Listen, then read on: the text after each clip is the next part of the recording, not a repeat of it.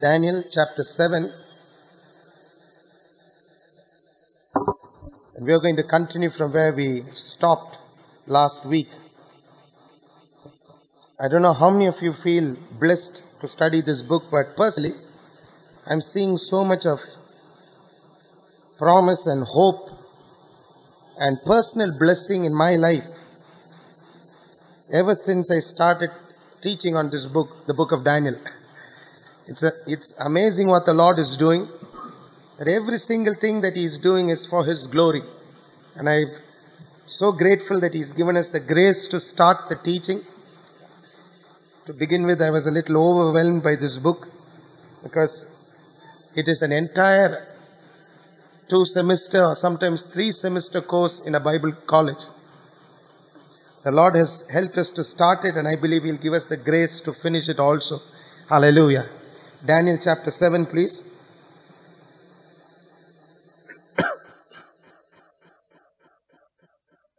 In verse 8.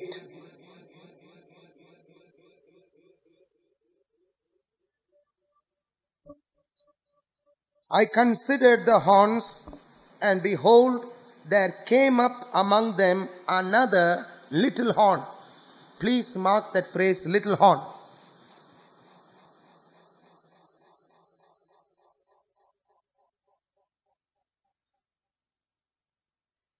Before whom there were 3 of the first horns plucked up by the roots. And behold, in this horn were eyes like the eyes of man, and a mouth speaking great things. Now this little horn that we are looking at is a specific declaration of the nature in which the Antichrist will be. Mark it down that he had eyes of a man and a mouth speaking great things. So the little horn is just a phrase to show us it's a different man altogether. Eyes denotes human intelligence and genius. Mouth speaking great things means blasphemy. He will be blaspheming God, speaking against God. Now, in verse 9 we see the third vision starts. That's why earlier in chapter 7 verse 1 we read about how he had a dream and visions of his head upon his bed. In verse 9 it says, I beheld till the thrones were cast down, and the Ancient of Days did sit, whose garment was white as snow, and the hair of his head like the pure wool. His throne was like the fiery flame, and his wheels as burning fire. Now from verse 9 we are seeing a different vision starting. It is not a continuation of verse 8. Why? Because the entire scenario changes or shifts to heaven. Till now Daniel is looking at things that are happening on the earth. Now the entire scene shifts to heaven. And there he sees till the thrones were cast down and the Ancient of Days did sit. Now everything he is talking about in verse 9 is found described again in Revelation chapter 4 and chapters 5. Let's just see it briefly. Revelation chapter 4 and chapter 5 is talking about a scene in heaven. In fact, from chapter 1 till chapter 3, you find God is addressing a prophecy to the various kinds of churches. But all of a sudden in chapter 4 and chapter 5, there looks like something different is suddenly spoken. And it is different because it is a scene in heaven. After this, I looked, and behold, a door was opened in heaven. And the first voice which I heard was as it were of a trumpet talking with me, which said, Come up hither, and I will show thee things which must be hereafter. And immediately I was in the Spirit, and behold, a throne was set in heaven, and one sat on the throne. And he that sat was to look upon like a jasper and a sardine stone. And there was a rainbow round about the throne in sight, like unto an emerald. And round about the throne were 24 seats. Now this is what Daniel is talking about. And upon the seats I saw 24 elders sitting, clothed in white raiment, and they had on their heads crowns of gold. Again, chapter 5, verse 1. And I sat, and I saw on the right hand of him that sat on the throne a book written within and on the back side, sealed with 7 seals.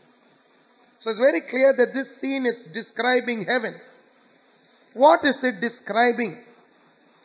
It is the preparation for the judgment on the ones who are going to go through what is called the Great Tribulation period. Please write it with capital letters if you are writing down notes. The Great Tribulation is a specific word denoting a specific time frame. Although you and I may go through tribulation in the time we are living in, it is nothing in comparison to what will happen during the Great Tribulation period. It's going to be a time of great bloodshed. It's going to be a time of great deception. It will be a time where there will be much lies perpetrated. In fact, if you read something about the end times in the scriptures, you will find it will be a time when there will be so much of insecurity. Women cannot move around in the world and expect justice and righteousness to keep them. It's going to be a time of great immorality. It's going to be a time of great breaking down of the law, the laws of God. Because it will be a time in which the Antichrist, who rules and reigns on this earth, will practice great deception. It's going to be a very horrible time. And it's going to be a time of great acceleration of hopelessness in the hearts of people. People will wish to die, the scripture tells us, but they will not find death. Just imagine. It's a horrible thing. You want to die. You're ready to die. You're ready to commit suicide. But then what happens is death leaves you. Well, verse 9 talks about who is in charge during this time. He is called the Ancient of Days. Hallelujah. Love that phrase that describes God Almighty. It's talking about Him as eternal in nature. He is the Ancient of Days. We can only measure time for so much and no more. I don't know how many of you looked at the paper this morning. The newspapers, they had given a small article of how some Chinese scientists have found out that man originated not from ape, but from fish. Well, that itself looks like a miracle to me if you ask me. Because from fish, if somebody starts speaking a little later, there must be somebody on high who could make it possible. But it's something that is just constantly putting a mockery to the wisdom of men. That's why the Bible tells us the wisdom of men is foolishness in the sight of God. It's foolishness. And until a man comes and humbles himself and says, Lord, I need you. Give me your wisdom. The foolishness of man will continually make him, come to a place where he is not able to see the goodness of God. He is not able to see the greatness of God. Nor is he able to see the door which has been opened into heaven. He will always come to a place where his foolishness will come out and people will laugh at him.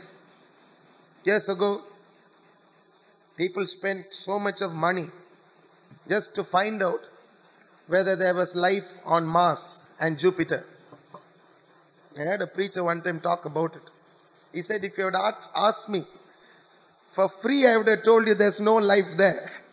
You didn't need to spend millions upon millions upon millions of dollars trying to find out whether there's life on Mars. I would have told you for free, because the Bible tells me there's no life anywhere else, for free.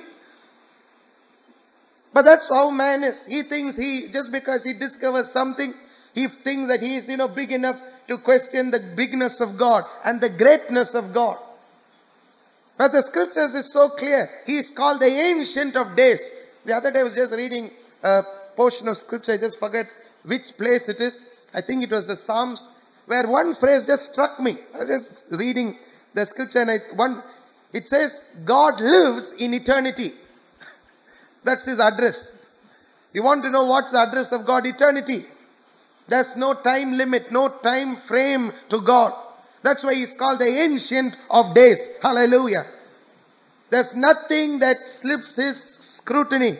There's nothing that gets him surprised which happens on this earth. When he looks at something, he's not going to say, oh my God, I didn't know man could do this. Let me sit and think of something now. No, nothing surprises him. Hallelujah.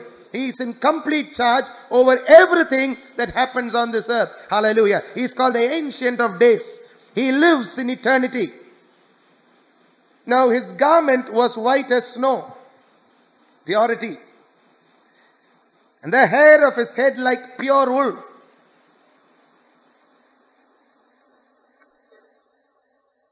Okay? And his throne was like a fiery flame, and his wheels as burning fire. Now, I just want you to make a note here before we look into what this is denoting, because it's describing the one who we are living for today on this earth. Hallelujah. So it's necessary for us to learn about him. But before that, I just want to tell you something, because I took you to the book of Revelation. John in Revelation chapter 4 and chapter 5 gives us the number of 24 as being elders. Why does he do it? And why doesn't Daniel speak about it? There is something you must note. John was talking to the church, whereas Daniel did not have revelation of the church. Please mark this down very, very carefully. Daniel was an Old Testament prophet. He had no revelation of the church.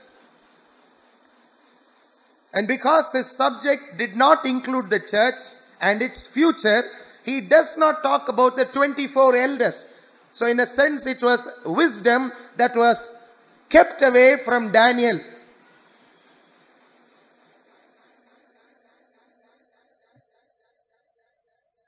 Garment was white as snow, talks of holiness, righteousness. Hair of his head like pure wool speaks of wisdom.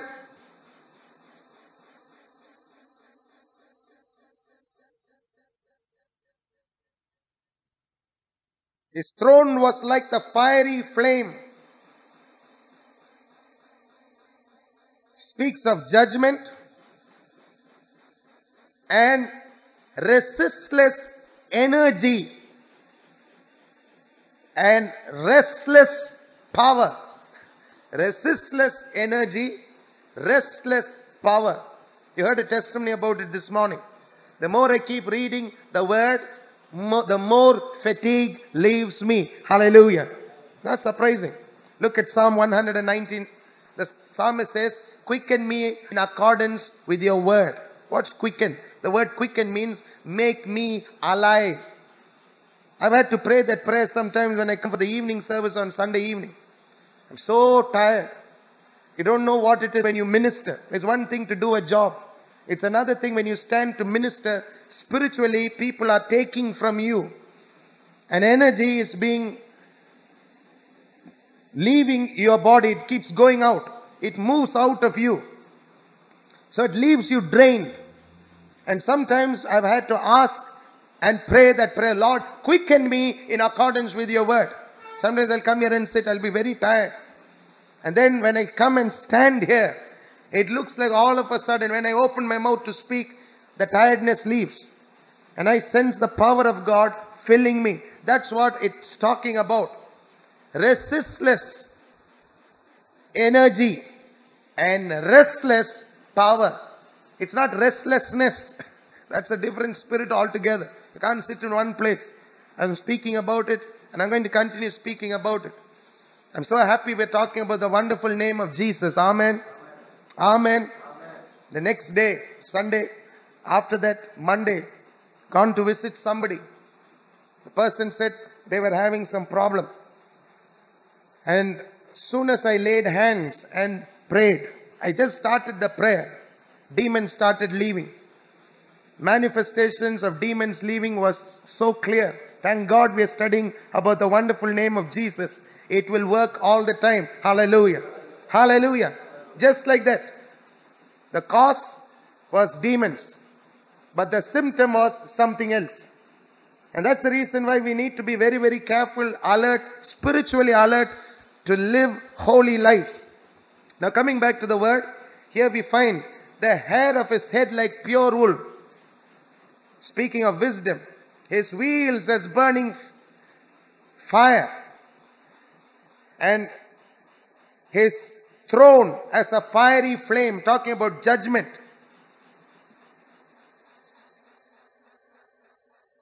Now, we're going to see a little bit of how we arrive at these conclusions. Is it just somebody's opinion? No. Scripture must be understood by Scripture. That is the basic law of interpretation. You can write it down. These are things you can get free from Christ Chapel. Don't need to go and spend long hours in Bible school trying to find out what is the right way to interpret Scripture. I'll give it to you free. Scripture is interpreted by Scripture.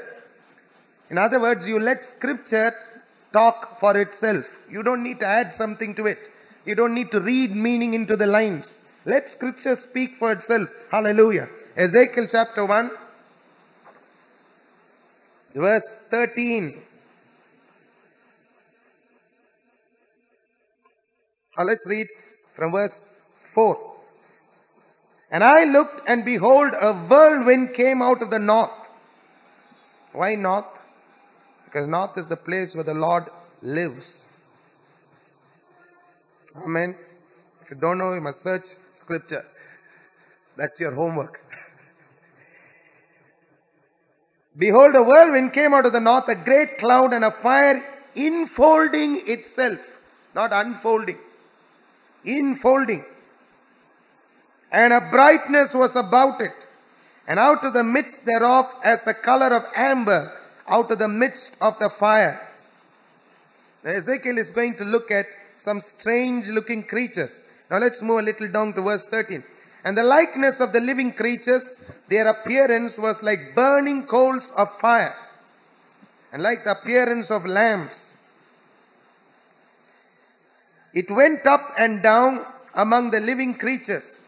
The fire was bright, and out of the fire went forth lightning. And the living creatures ran and returned as the appearance of a flash of lightning. Mark that down. So fast. Now this is the closest Ezekiel could picture. Flash of lightning.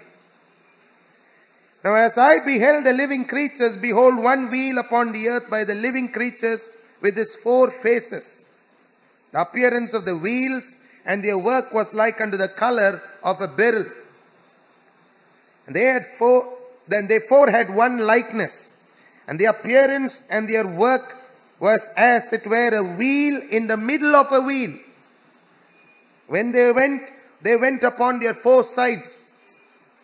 They turned not when they went. That means they could move any direction. In any direction. They didn't need to turn. As for their rings, they were so high that they were dreadful. And their rings were full of eyes round about them 4. That means they're built with eyes. They can see. Nobody can approach God just like that. So if we at all come into His presence, when we say, Father, in Jesus' name, it's a miracle. How many of you believe what I'm saying? Amen. If you can say, I stood in the presence of God today, it's a miracle. Because nobody just enters into His presence just like that. He is that big and He is that mighty. Hallelujah. Let's have that kind of joy in our hearts. And pride, holy pride for the God whom we serve. He is not an ordinary God. He is not the creation of a man's hands. He is not the imaginations of a man's hands that's projected onto wood and stone. He is almighty. Hallelujah. Whithersoever the Spirit was to go, they went. Thither was their spirit to go. That means they were in unity with the Spirit. And the wheels were lifted up over against them. For the spirit of the living creature was in the wheels. When those went, these went. When those stood, these stood. And when those were lifted up from the earth, the wheels were lifted up over against them. For the spirit of the living creature was in the wheels. It's talking about an unusual creature. Living creatures who dwell around the Godhead. They are like what you can call personal bodyguards. They go where God goes. But they have specific work. Their work is to cry out wherever God goes, holy, holy, holy, holy. Just imagine. For our mind, 24 hours, if somebody is crying holy and nothing else, no distractions. Just imagine how holy that place will be. That's why the scripture tells us, no man has ever gone into the presence of the Father and seen him as yet. But if there's one way we can enter into his presence, it's through the Lord Jesus Christ. Hallelujah. 24 hours they're crying only that one word. Holy, holy, holy. Wherever God goes, holy. That means when he comes into a place, like I was sharing the other day during the dedication service, when he comes into a place, that place cannot be the same. Don't expect to have the same lifestyle of the world when you say God is in my house. If they can't make out the difference, then God is not Lord of your lives. You're just speaking and saying He's Lord. You're just trying to go through the motions of religion. But if He is Lord, there will be a change. And that change will be perceptible. Hallelujah. It's not a change for bad, it's a change for good. Life will be present there. There won't be darkness, there won't be death. Life. Hallelujah. Praise God. Now come back with me to Daniel chapter 7, please. And let me read verse 10 out. A fiery stream issued and came forth from before him. Thousands ministered unto him. And 10,000 times 10,000 stood before him. The judgment was set and the books were opened. What is this judgment talking about? Please write it down or make a note. This is not talking about the great white throne judgment which occurs after the 1,000-year reign of Christ. It's not talking about that. This is talking about something that will happen before it. It is the setting for the judgment of the great tribulation that will herald the return of Christ to establish his 1,000-year kingdom here upon earth. That is why you find the Bible is talking about thousands ministering unto him. Mark that phrase down. What is ministry? It's unto him. Hallelujah. If you're doing it to please the pastor, please, you're wasting your time. Pastor can't repay you. Amen. Pastor can't repay you. Loud up. Amen, please. The elders can't repay you. Nobody can repay you. You're ministering unto him. Hallelujah. He is the Lord of all. So there are thousands ministering unto him. It's unnumberable people. And 10,000 times 10,000 stood before him. That means people from all nations, tribes, peoples will be there. They will be part of the church. Amen. Praise God. Let's read Revelation chapter 5 verses 11 to 14 to get a little bit more understanding. Thank you. Verses 11 to 14.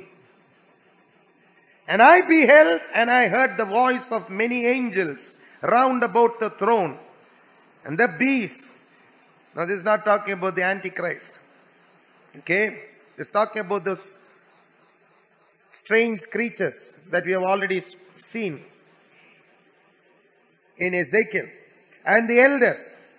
And the number of them was 10,000 times 10,000 and thousands of thousands. Saying with a loud voice, worthy is the Lamb that was slain to receive power, riches, not poverty, wisdom and strength and honor and glory and blessing, not cursing. And every creature which is in heaven and on the earth and under the earth and such as are in the sea and all that are in them heard I saying, blessing and honor and glory and power be unto him that sitteth upon the throne and unto the Lamb forever and ever. The four beasts said, Amen. The 24 elders fell down and worshipped him that liveth forever and ever. That means nobody is there in heaven trying to impress somebody. All are caught up with one person.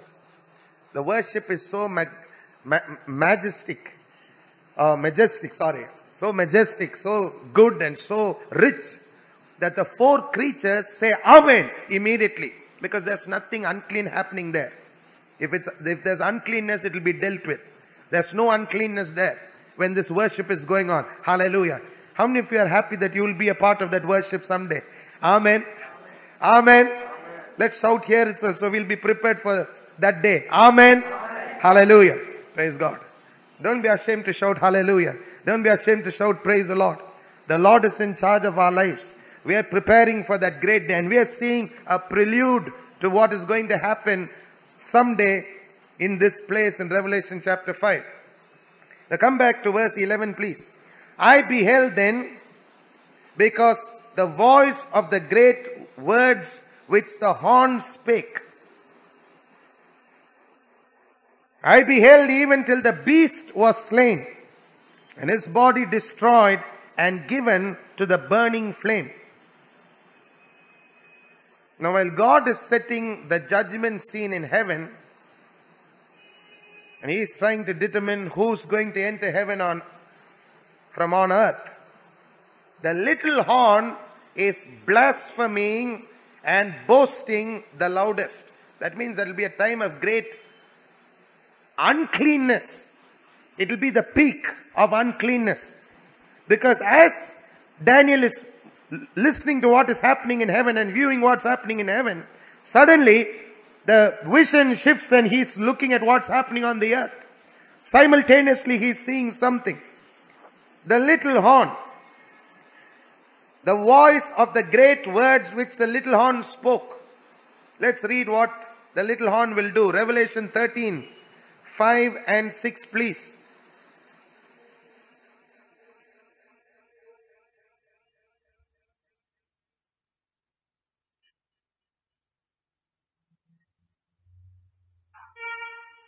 Now you will find Daniel, the book of Daniel is so related to the book of Revelation. In many Bible institutes, while they're teaching on the prophets, they make a division in the prophets. You can write it down. Some prophets are called minor prophets. Some prophets are called major prophets. The reason minor and major are given is not to show the level of importance, but to show the content of their prophecy. Please write this down. When you look at Amos and you think, oh, he's a minor prophet, don't think that you can leave off the book of Amos. No. It has to do with the content of his prophecy rather than importance in the sight of God. It is only a division that you will find. Sometimes you will read books and you will find it written, Hosea is a minor prophet, or Amos is a minor prophet. Don't understand minor in the sense of importance. I've seen people do it. They've never read the book of Amos all their life. They've never read the book of Hosea. They've never read the book of Habakkuk. Whereas the most important statement about how a man will live, the just shall live by faith, is found in the book of Habakkuk. Amen. All our Christian standing today is based on that one statement from the book of Habakkuk, chapter 2, verse 4. So, the minor and major division is more in the level of content of the prophecy rather than importance. And they say that there are three major prophets: Isaiah, Jeremiah, Ezekiel. Some people include Daniel. Some don't include Daniel. They call him an apocalyptic prophet. Write this down, please. Don't let that also disturb you. Some say 4 major prophets. If I'm not mistaken, 13 minor prophets. Some say no, 3 major prophets only. Daniel. So when you read them, you will find that they are interrelated. Even the 10th or the thousands of 10,000s ministering before the Lord, all this is mentioned there. Now, let's read Revelation chapter 13, please. Verses 5 and 6. And there was given unto him a mouth speaking great things and blasphemies. And power was given unto him to continue 42 months.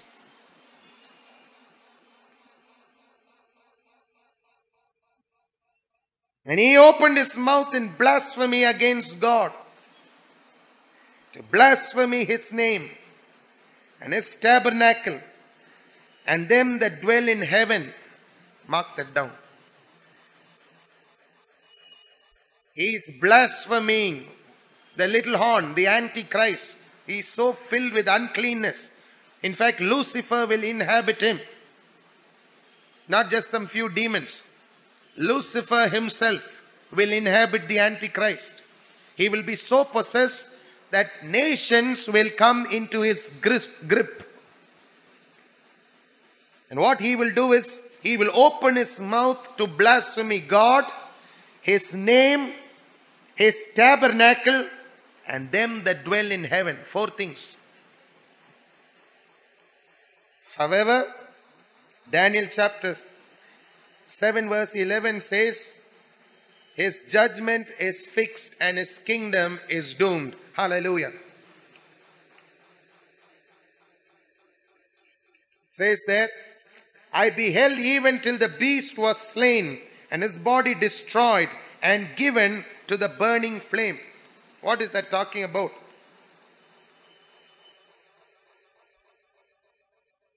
The end of the Antichrist, as far as the scripture tells us, is very clear. He, along with the false prophet, will be the first ones to be thrown into the lake of burning fire. They'll be the first fellows to enter there. Now,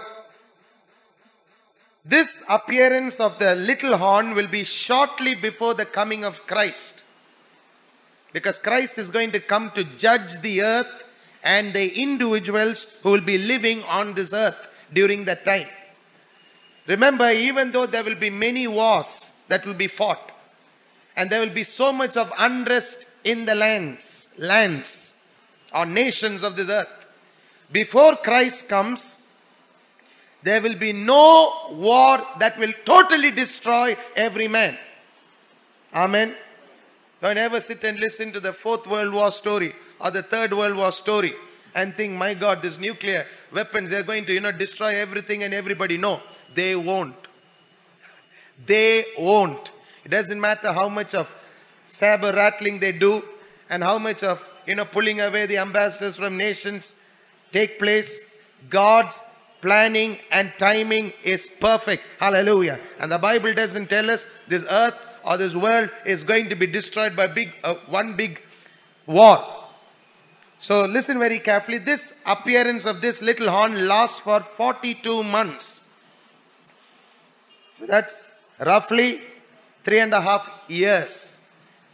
3.5 years of the 7-year Great Tribulation period.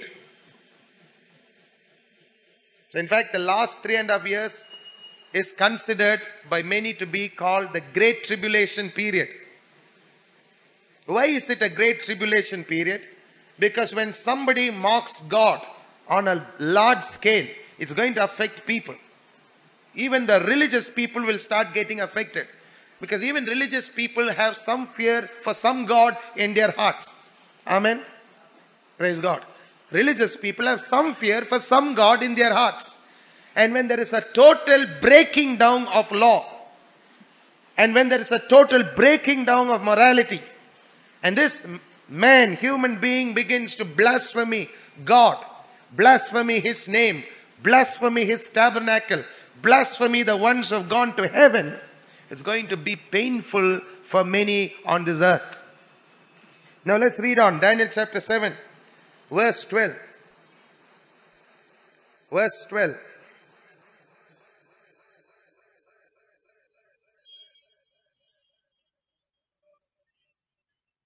As concerning the rest of the beasts, they had their dominion taken away, yet their lives were prolonged for a season and time. What is it talking about? It's talking about, we already read about 3 beasts that will be uprooted by the little horn. Now, although their dominion is taken away, their lives will continue for some time. The time frame is given there. For a season and time. It's referring to the ideology and the philosophy of these kingdoms. Life, ideology, philosophies, what they believe in. They will live on and they will manifest itself during this time in the Great Tribulation period. Now verse 13. I saw in the night visions, and behold, one like the Son of Man came with the clouds of heaven, and came to the Ancient of Days, and they brought him near before him. Hallelujah. Right there we are seeing the clear distinction in the Godhead. The persons of the Godhead, or the personalities of the Godhead, is mentioned there. It must have shaken Daniel, because we're going to see a little later, Daniel's had enough of it. It's terrible, because a man who believes in one God, when he begins to see the various expressions of the personalities of the Godhead, and he doesn't know it in his time, or doesn't have revelation of it, it's going to worry him tremendously. Now look very carefully. I saw in the night visions, again, plural. One like the Son of Man. Who is it talking about? Jesus. Came with the clouds of heaven. It's talking about how the Word and the Spirit are always in unity. Cloud is representing the glory of God, the Holy Spirit. Okay? So they are one. And they came to the Ancient of Days, and they brought him near before him. Now, the Son of Man is invested with something. We see it in verse 14. But before we read that, we're going to see Jesus referred to this passage in the Gospels when he was under an oath at his trial before the Sanhedrin. Yes or no? Amen. He did it. Mark 14, he referred to this passage. Mark 14, verses 61 and 62. Under oath, Jesus spoke it. And Jesus said, I am. Art thou the Christ, the Son of the Blessed, was the question. He didn't say no.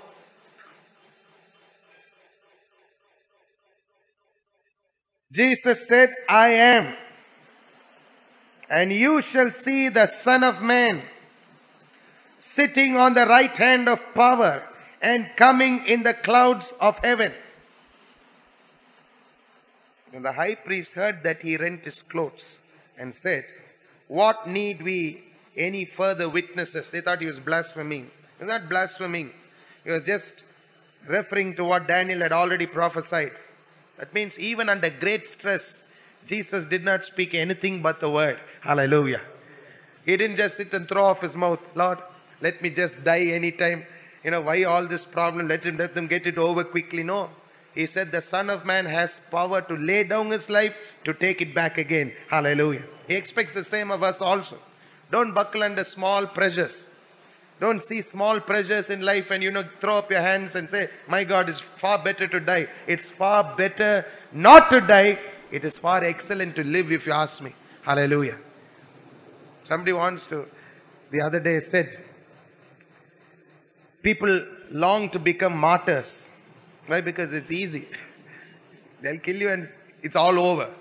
It's far, far more demanding to live the Christian life than to die. When somebody asks you who's ready to become a martyr for Jesus, don't immediately sit and raise up your hands there. Say, no, brother, it's far harder to live for Jesus. Hallelujah. If I am to die as a martyr, well, let the Lord decide on that. And I'm not going to sit and, raise up my hands in a meeting just to show people how many of you will die to be martyrs. You talk to them about death to self and they can't die to that. Tell them to come early to church, they can't come early to church. But you ask them, raise up your hand, whether you'll become a martyr, and immediately you'll see all the people. They're doing it to impress the other person. They're ready to die as martyrs. Stop playing games with your life. Listen to what I read the other day. It's all the other day.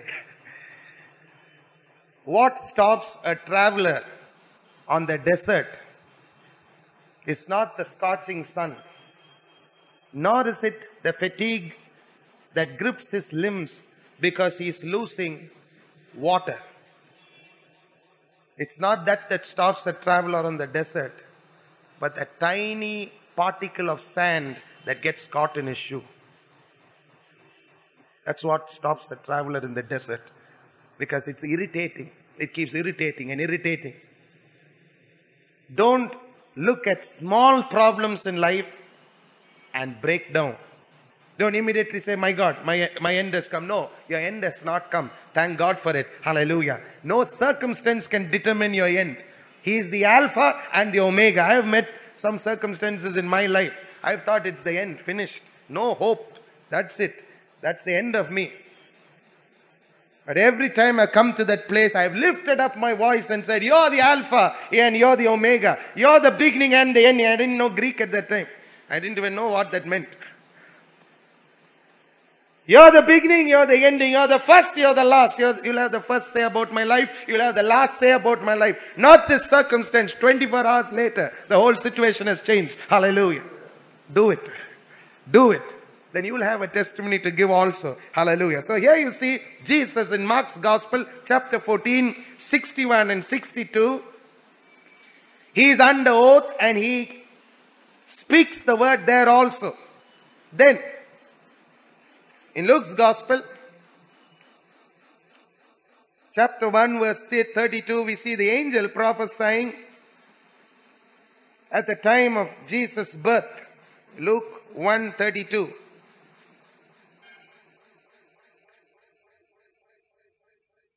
He shall be great and shall be called the Son of the Highest. Hallelujah. The Lord God shall give unto him the throne of his father David. And he shall reign over the house of Jacob forever. And of his kingdom there shall be no end. Hallelujah. In other words, Jesus, who is considered here as the Son of Man, is the same person that we read of in Nebuchadnezzar's dream, where he saw a stone cut out without hands, who will establish his kingdom here upon the earth. Hallelujah. Let's read just one scripture before we close this morning. Psalm 2 verse 7. Why is glory, honor, everything ascribed to him? Psalm 2 Verse 7, please.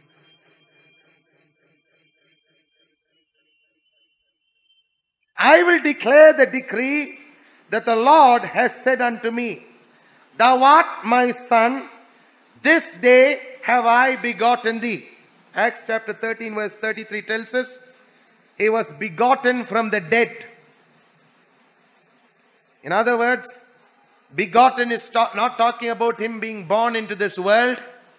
It's talking about him being got back from the dead and a title of sonship given to him. He is the firstborn from the dead. Hallelujah. Hallelujah. It's not referring to his birth into this earth, because Jesus already existed before that. Sometimes people, that's one of the wrong cultic beliefs, that Jesus came into this world and that's how he became Jesus. No, the Bible says in the beginning was the Word, and the Word was with God, and the Word was God. Hallelujah. Hallelujah. John 1, 2, 3. So clear. So the begotten, what we see the psalmist being inspired to speak about, Thou art my son. This day, circle the word, this day is talking about resurrection morn. Not to the day of his birth. The reference to that is found in Acts chapter 13 verse 33.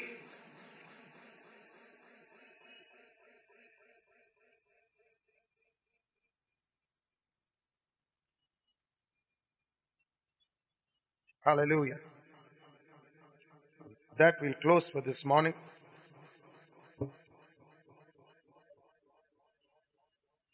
We'll continue next Saturday again from verse 14 onwards, and we'll see what the Lord is going to have as he comes to judge this earth. Hallelujah. It's nice to be informed of what's going to happen. Amen. It's nice to know what's going to happen. It's nice to know that God doesn't keep us ignorant.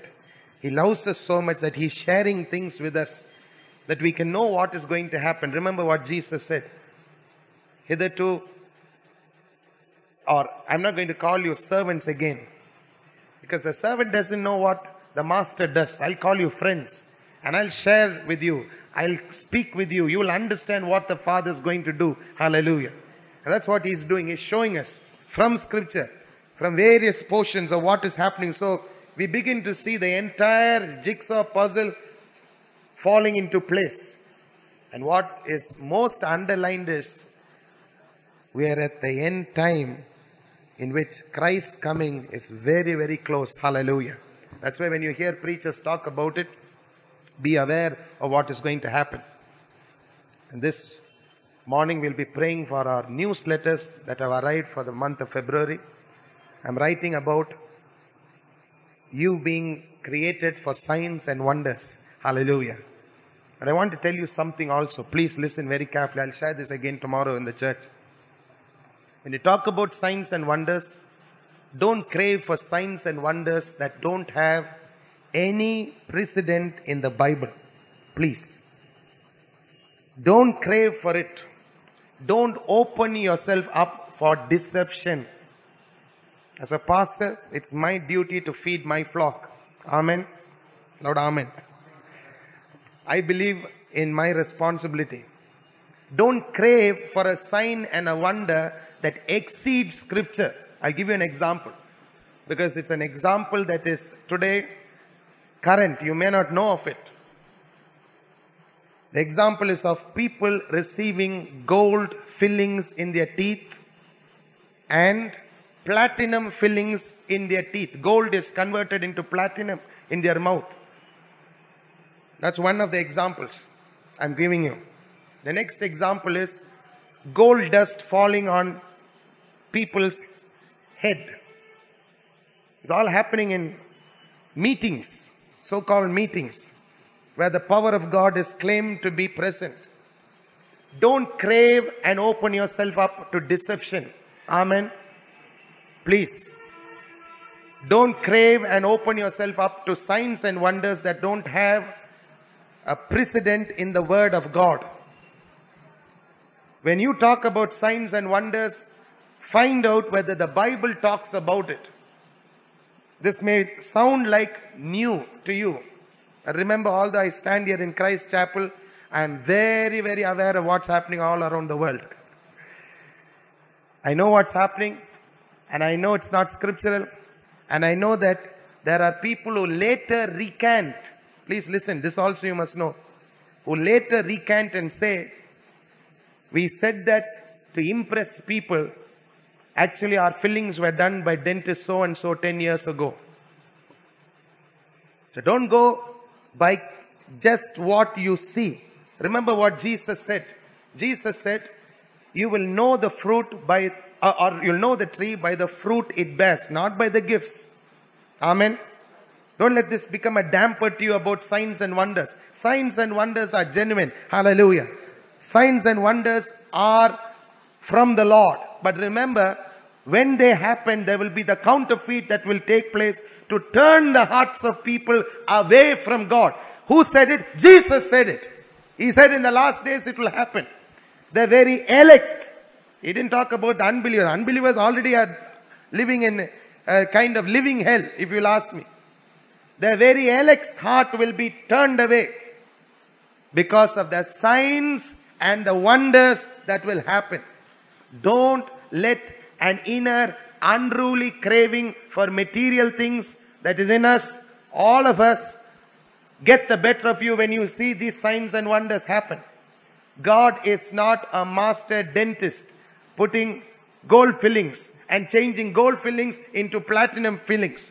I mean, any fool will know what this is. But this is what people, gullible people, are believing in big meetings. And they are ascribing it to being of the Spirit of God. God doesn't do foolish things. How many of you know what I'm talking about? Better say Amen. Please, or else find another church. Because I'm not going to be sitting and teaching gold dust falls from heaven. Nor am I going to say gold fillings come from heaven. God is not in the business of doing gold fillings. If He wants, He'll give you a new tooth. Amen. He's that big. He knows how to do it. If He can give a man a new heart, don't tell me He can't produce a new tooth. That He will do. He can do.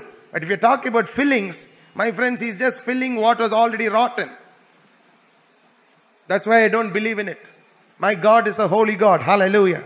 And you better believe this. Because it's catching all over. On the internet, it's everywhere. And people are believing it. And people who are opening up to signs and wonders now are clamming up. They're getting frightened. What are people talking? What are they claiming? Let's not do it in these end days. End days, God's believing that we will manifest His glory to a world that has not known the real power of God. Hallelujah. Be open to the power of God. Remember, you're made for signs and wonders. Hallelujah. You can have the miraculous happen, but it will happen God's way. No shortcuts. No shortcuts to prosperity. No shortcuts to holiness. No shortcuts to righteousness. Nothing. It happens God's way. And God chooses to do it. He will do it all the way. Hallelujah. Praise God.